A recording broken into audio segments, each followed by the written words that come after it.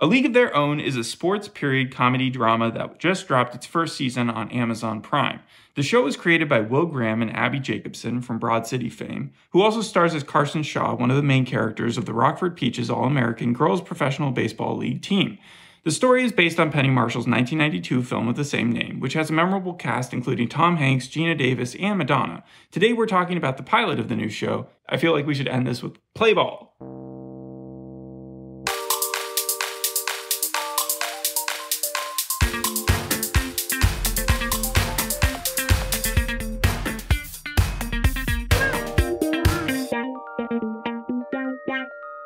This show has a pretty big cast, and I'm mentioning that at the start because you have Abby Jacobson, the Broad City creator. She played Bean in Disenchantment. She's also from a movie called Six Balloons. You have Darcy Carden, known as Janet from The Good Place, also was in Broad City, Bombshell. A lot of funny people. She's the one that plays Greta, right? Yeah, she's the one who plays Greta Gill. And she actually has passed in playing softball, I think, and a lot of other sports in high school. So she was the one who was kind of like tutoring all these other people who were coming in to play for the first time. Yeah. But so yeah, you have the big cast. And then in the original movie, also a pretty big cast, also a lot of comedians there. You had Tom Hanks, Rosie O'Donnell, John Lovitz. And you know what this...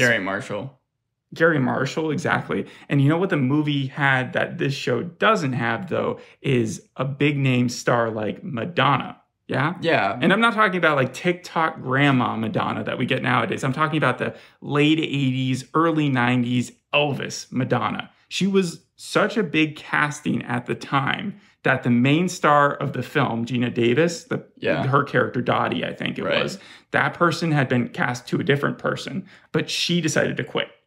Right after Madonna was cast. Because of the fact because that it was such a big deal. She name. was such a polarizing figure already back then. Like, she was so famous. Like, the rest of the cast was starstruck in a way. But also, it was like, I don't want this to become all about her.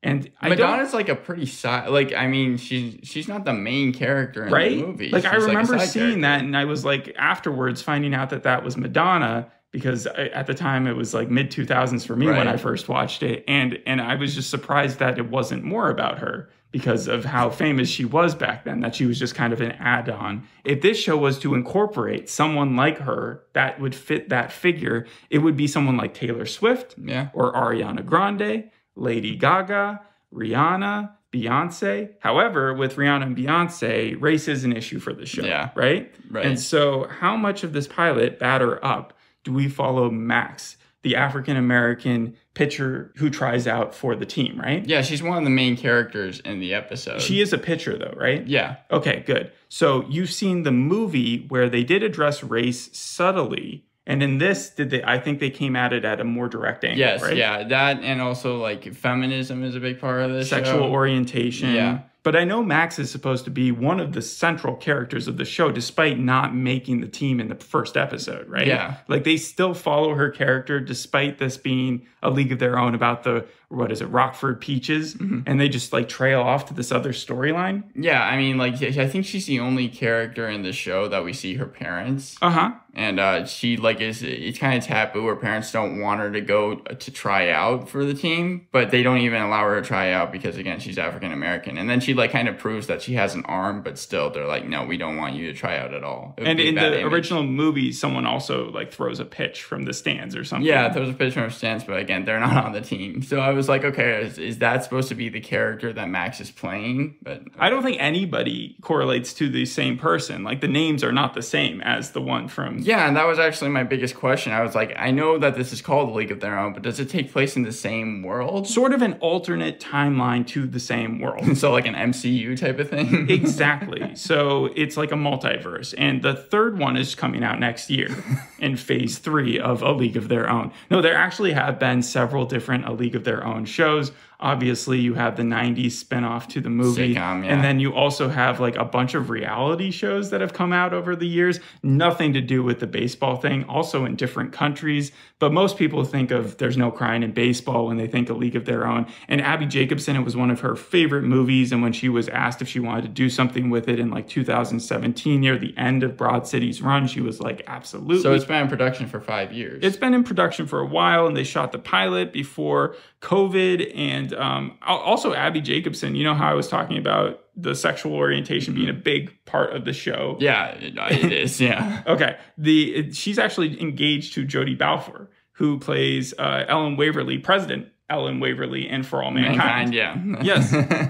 I think that's a very interesting like pairing because they're both in huge shows right now starring as like very strong female leads. Yeah. So it's funny how they're actually married in real life or will be getting married in real life. Do you want me to jump into the actual plot? Yeah. The show's been compared to Glow, Gorgeous Ladies of Wrestling, and Orange is the New Black. I have Pitch, and then also the way that Carson and Greta's relationship was, it reminded me of Broad City. Pitch ran for one season. I remember it was about a girl whose father had taught her a pitch that no one else could throw, and hence that's how she was able to break into the major leagues. Yeah. And people had a real problem with that idea that someone could learn a pitch that no one else knew and that they'd be able to throw it better than anybody else. Yeah. And that's how they break in. Like, they didn't have a problem with a girl joining a baseball team. It was more the actual, like, feasibility of that specific way of joining. Well, the League of Their Own, the movie, it was, like, historically accurate in the fact that when men went off to war, like, absolutely, yeah, baseball, right? In the mid to late 40s and then early 50s, it was a very popular sport. It wasn't until the advent of like televised baseball that kind of killed it, because there were these towns where it was played. That was really their only sense of actually being able to see baseball games. Yeah, so people immediately flocked to it. Like I know in the movie they made it seem as if they had to like sexualize it really hardcore before like men and they would come in and watch the games. Yeah, but that isn't actually accurate. It was really popular at the beginning, and it only wavered off near the end. Yeah, or the early 50s. Yeah. Both the commissioners in the film and in the TV series talk about how hard it was. Like they really needed to get tickets. That's like a huge thing in the movie and the TV series. The ticket sales. Yeah, exactly. Because like people aren't going to want to see girls play baseball. I think that's like a line said in both the TV series and movie. Yeah. But it starts off with a reference straight to the film. Carson, she's our main character. She's running after a train that she's almost about to miss with her luggage because she's trying to get to Bakersfield for tryouts. And then she even runs into some people that she knows. One of my favorite parts in the episode was John. He's played by Neil Casey. It was really fun seeing him show up because I did not expect it. But yeah. Neil Casey? Yeah. I don't have him written here. He's the guy from The League and College Humor. Okay. You recognize him at least, yes. Yeah. Another comedian. Yeah, exactly. And then so Carson, she's trying to get on the train. And then I feel like this had to have been like shot for shot from the movie. She like throws her luggage onto the train and then she's able to make it. And then the second she gets off, we run into Joe and Greta. They are the two other characters. Her like friends, but also make the team. Yeah, they don't know who she is at this moment. And Joe is supposed to be the Rosie O'Donnell character, Doris, from the movie. I didn't feel like her character... She's from You. Yeah, she was supposed to be like kind of the lovable douchebag here, though, because of how mean she is. I just kind of found her character a little bit unlikable. But you also meet Greta. She's supposed to be the nice person. They help each other get to Bakersfield. And then finally, we see the tryouts. And that's where we also meet Maxine. She's like... comes from Illinois. And she's the only African-American character at the tryout. She's the only one that actually like enters the field. She's with her friend Clance, and they're both from Chicago, Illinois, as we learn. And then the managers come right up to her and are like, look, we can't have you here. We don't want you playing. And then she's like, wait, like, can I at least throw a few just to like show you how good my arm is? And they're like, no, we need you to leave like right now. And then out of anger, but also to kind of prove that she has a good arm, she's from the like in the outfield, and then she turns around and she throws the ball and it ends up in the stands. Mm-hmm. Kind of like as a FU to them. There was an actual baseball player who did that a few years ago. Like the manager came out to take them out of the game and they turned around so angry and then they threw it all the way back over the center field wall. Yeah, but that was they were actually on the team though. Here she's like being kicked out. And you said they were friends with Clance, right? Yeah, best friends. Yeah, and Clance is like really into comic books apparently. But Clance actually makes the team though. Wait, what? I think so, right? Do you not find out who makes the team at the end of the episode? The only people you know who make the team, it's definitely not Max or Clance, are Carson, Joe, and Greta. That's later on in the episode. Oh, I have the full team here, so I guess I shouldn't ruin any other players. Yeah, they're all at a hotel. Was that like the big cliffhanger? Is like who's going to make it or what? Yeah, kind of. I mean, the cliffhanger is the fact that you actually see the Peaches uniform and the girls on the team receive them. But well, then you would know who was in the team. But I guess that happens later on in the series. What happens is that all the girls are at like a hotel. I think it's prepaid. Just if you automatically like we're trying for tryouts, you got like a free room. Mm-hmm. Greta and Carson are together. Greta is giving a haircut, and we learn a little bit about Carson's backstory. She's married to someone named Charlie. He's in war, very similar to Dottie in the original film, main character. Yeah, he's active duty World War II. Yeah, and Greta can tell that there's like how similar, is Dottie to Carson? Like one-on-one, is it like a 90% or 50%? I'd say their backstory is similar, but in terms of like actual character, I'd say that they are completely different. Different personalities. Dottie has a sister named Kit in the original, who also plays on the team. Right? Yeah, right, and they have a very tenuous relationship. Here, it seems like Carson is basically getting along with everyone. I would say. We see Greta can kind of tell that Charlie is keeping some things hidden, not saying everything about her and Charlie's relationship. So what she does is she gets Greta drunk. They go down to the lobby. They start writing a letter to Charlie. We're not sure what it says, but we see them kind of giggling about it. And then they go up to the manager and they're like, we need you to send this to the And the manager, that's not Nick Offerman, right? No.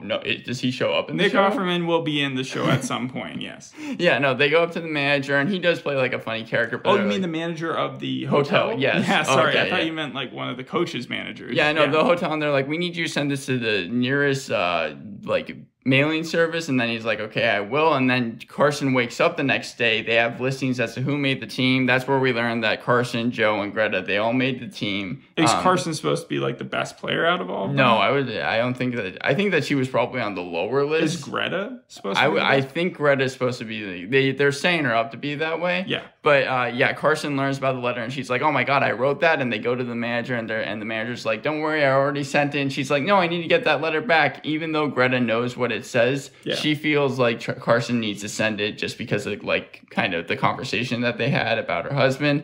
And then all the girls that made the team, they go out for drinks. And this is where Maxine decides to go with Clance to the bar because Clance's husband accidentally spilled the beans to her family about her going to tryouts. So even though Max and Clance are still hanging out despite her not making the team, making the cut. Right, because they're best friends. But she wants to go confront Clance's husband because he wasn't supposed to tell her family about her trying for tryouts because her family didn't want her to try initially. Yeah. And so she kind of confronts him. He apologizes for it, but she does end up causing a scene when she runs into another person she knows. It was another African American who was talking about how he actually made the major league. So this had to have been after Jackie Robinson had played. Yeah. Mid-40s, yeah. And she was like, I am way better of a baseball player than you ever are. She like breaks a couple glasses and then Clance kind of calms her down outside and it's like, you can't like people in there are mostly white. If they see you doing this, it's not going to like represent us well. That sounds like it's right out of the Green Book. Yeah, and well, it got even weirder because there is a scene in this where Greta and Carson like go to the back of the restaurant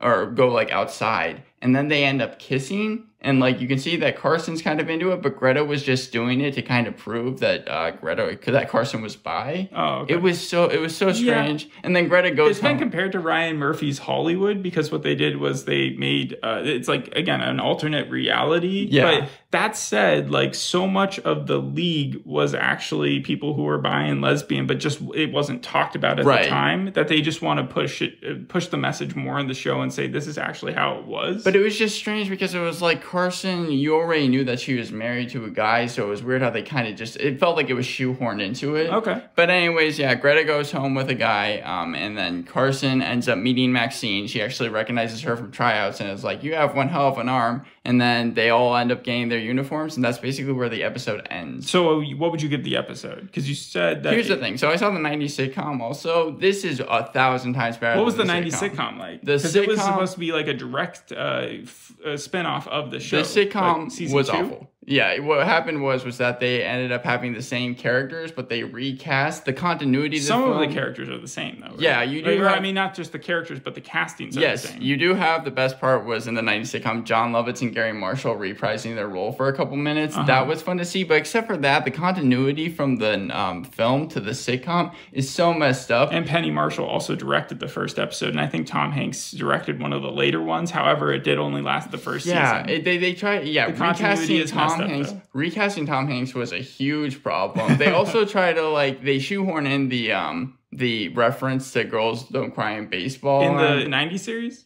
Yeah, the whole team says that at one point, and then also, the whole team like together, as if it's like no hearts don't, or what was that? The full hearts can't lose. Yeah, exactly. Like Tom Hanks' character is like, "What's the number one rule in baseball?" And full everyone turns everyone turns around and says it. And yeah, and like Kit and Dottie, their relationship is so messed up, even though you saw it be patched up by the end of the first film. Oh, that's interesting. Dottie goes back to the team, even though it was made very clear at the end of the first film that she did not want to because she wanted to spend more time with her husband because her husband was discharged from the army, but then her husband somehow was like brought back to the army the next year. They brought him back because they were like, well, we got to pitch this show, but we want to take Dottie out, and then the producers were like, no, we want the main star back on the team. and I will say this about it, the similarity between the pilot and this show is the fact that even though they're both comedies, none I found funny. I found the film, like I did laugh a lot in the film. I didn't really laugh here at all, but I do think that the acting is good. Does it have potential to make you laugh? Like it was just setting it up, maybe the early stages of a pilotitis. It has potential, but also just like I said, most of the characters are unlikable. Joe is supposed to be the, like I said, likable douchebag. She just comes across as unlikable. Also, Greta, like that weird thing that she did with Carson, and then it turning out that she was just doing it as like an experiment type thing. She kind of just rubbed you the wrong way. It sounds like. Yeah, Carson. I mean, she's a fine main character, but there's just so many things in this show that I feel like the film did better because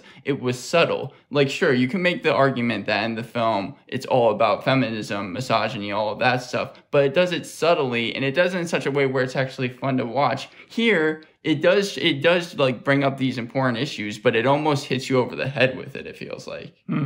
Too overbearing. Yeah, I would say. That said, though, like a lot of people who are watching this aren't trying to compare it directly. Like obviously that's there, but you watched it back to back almost, that's so that almost leads your brain to be like, we have to compare these two. Yeah. But you're supposed to be able to like respect both as independent stories almost. In that way, I do think that you would see this show as better, but also I just felt like some of the scenes weren't well written and some of the ideas felt half baked. That being said, it is the first episode, so maybe it gets better later on. The only part that concerned me was when I read that it didn't concentrate that much on actual baseball, which that feels like it's taking a lot away from me. I would actually want to see some of the stunts perform. Like one of the big selling points of the original and all the stories behind it is like the characters, or every actress wanted to actually do their own stunts. A lot of them actually got hurt during the performance of them and like had bruises for months afterwards, but they felt like that camaraderie of working together for it. And then when I read that like Darcy Carden was talking about when they were all forming as a team and working together and actually learning baseball, the worst part was when they introduced the 1940s styles mitts and they replaced the gloves that were modern day, because then it became like trying to catch with an oven mitt. Yeah. And I found that like really intriguing, almost like, oh, I want to see that in real life. The only baseball that you get, and they even do a reference to Dottie's split catch when they're doing tryouts, but like that. You mean where she like she didn't actually in the film, they had her stunt do the split performance, but then she went in the split position. Does that make sense, Gina Davis? Because she wasn't able to slide into a split, but she was able to still do it. But she was able to do a split, so they had to like do a quick cut. But that's all the baseball you get. You get like about 5 minutes when they're doing their tryouts. I as a big baseball fan would have a problem with that, but maybe later on in the series as it amps up. I assume so. They're just now getting into the baseball season. And they didn't actually play any games. They just had tryouts, right? Okay, so you overall again would give it a... I would give it, I'd say like a 5 out of 10, and I just can't get it to passing because I can't say that I would really watch the rest of the series. So you can't recommend it? No. Couple interesting facts. I said that the co-creator, Will Graham, is the one who brought it to Jacobson to begin with in 2017. Will Graham, when I first typed his name in Google, the first thing that pops up is he's the protagonist in Hannibal. Like that's the name of the Hannibal protagonist is Will Graham. Will Graham, not the same guy, though. Okay, I was going to say, I don't remember him in the TV also, series. You were talking about the 93 series. The first episode is actually called Dottie's Back. So when you're talking about how they brought her back, and that felt And also, Wrong. there was a laugh track. The first scene. Oh, no. The first scene had like them. It's not completely funny, but it did have like kind of the team. They're in the middle of a baseball game. They're cracking jokes, and I was like, oh, good. There's no laugh track. And then in the second scene, they're cracking jokes, and suddenly a laugh track shows up, and I was like, oh no, it's gonna be 24 minutes of this, and that's what it was. So at least it was the shorter of the two. Yeah. Yeah, and this is only 8 episodes, this show, but you're not willing to look at that. Would you jump to the end to see if they like won the series or whatever? No, because I really don't care that much. I think that's the biggest Did they win problem. the series in the movie? No, well, the thing is that Kit gets traded, Yeah. and then they face Kit's team, and then Kit wins. Oh, that's right. And Yeah. then the funny thing is that you see Kit get traded, but you never see a character come in to replace her. Yeah. It's a trade. Trade means that you flip. She wasn't sold to the Well, other what team. happened was Dottie was fighting with Kit, and then they're like, okay, we'll trade you. But then it turns out that they didn't want to trade the Peaches like star player, so then that's why they decided to trade Kit. Yeah, I have a ton of really interesting, funny facts about the film that I just wanted to end this with if we're done. But first I should go over the reviews that other people have Yes. said for the show. First, let's start with the positive. It has a 95% on Rotten Tomatoes, an 80% audience score. IGN called it far richer and more realistically crafted story than the original, probably because More of the realistic. sexual orientation Yeah. storyline. I have also heard that it uses too much anachronistic dialogue, like the way that they speak to one another is way too 2022 versus the original movie. I actually did notice that. Okay, Yeah. so like any for instance, or should Yeah, just I move have on? here that like Greta asked Carson at one point, how is he in the sack? And then Carson's like, that's private information. Okay. Well, I mean, I guess that would be, I don't know how old that expression is. But yeah, so IGN did say A League of Their Own is one of the best reimaginings of a beloved movie into a series out there. And then a mixed positive review is from The Ringer. It said A League of Their Own stops just shy of outright fantasy. It does, however, engage in pointed revisionism, even as it works to retain the original's upbeat, inspirational tone. The balancing act can trap the show in a bind of its own design. It avoids overt anachronism, the kind of Gen Z slang peppered throughout tongue-in-cheek comedies like Dickinson and The Great. So it's not as bad as those two when it comes to like 100% talking about how lit these things are. Like that would have been a little over the top. That was the point. That was the point is something like Dickinson. Yes. Like, Yeah. And then on more negative side, we had 6.5 on IMDb, which it feels like a lot of that is just like 1-star blasting. And then also the New York Times said it's a beautiful idea to espouse, but one that the show can't quite embody. It does not transcend its artifice,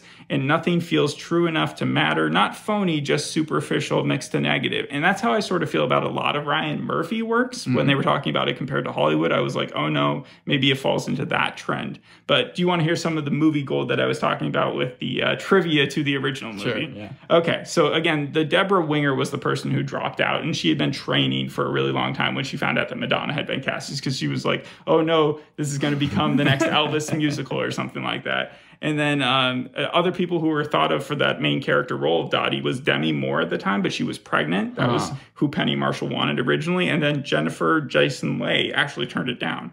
Really? She didn't want to be in it? Yeah, and you know who that is, right? Yeah. She's been in those Quentin Tarantino movies. Penny Marshall held baseball tryouts for 2,000 actresses at the time. Even big stars were there because they couldn't cast them unless they could actually play baseball. I think I heard that, yeah, because I watched it on Amazon Prime and they have the random facts sometimes. No, well, I'll give you some more. What was the last show that we did for the podcast that was baseball oriented? Was it Derek Jeter's The Captain? Yes. True or false? Jane Lynch was considered for the role of Doris.